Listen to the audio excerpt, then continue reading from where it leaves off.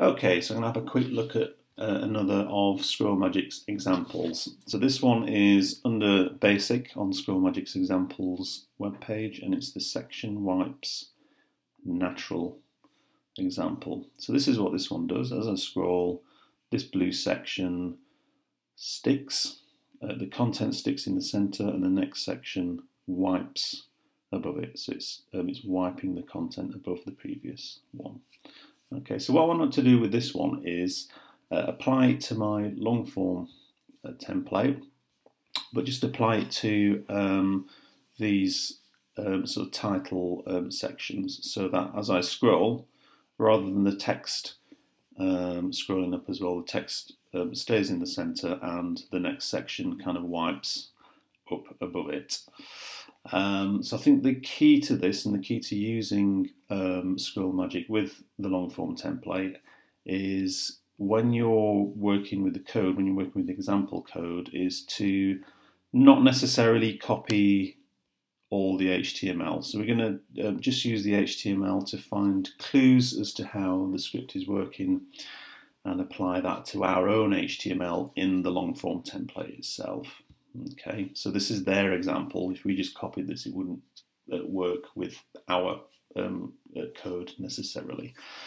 So what I'm going to do is just copy the JavaScript.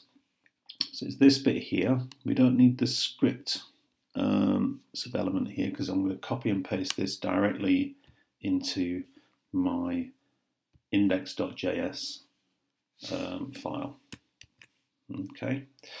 Let's save that, and let's have a little quick look at this. So some of it doesn't really make much sense. It's JavaScript.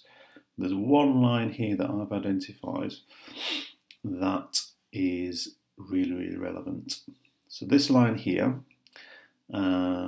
is making a selection. So it's telling the script which bit of HTML or which section to apply this effect to. What it's doing is it's saying, okay, all the sections with the class name panel will have this effect applied. So if I have a look back at ScrollMagic's example, here we've got various sections here, and each one has the class name panel. Okay, so in our code, section, class name, panel. But we want to change this. We want to apply it to our sections. So let's have a look in index.html. We've got sections. Every time there's a title section, it's a section with a class name image_bg. So all I need to do is change panel to image_bg. So that's making a selection. It's choosing the sections with the image_bg. The only other thing I need to do with this is remove this line here, add indicators, because that's just adding indicators. We don't need that, and I'm going to save that.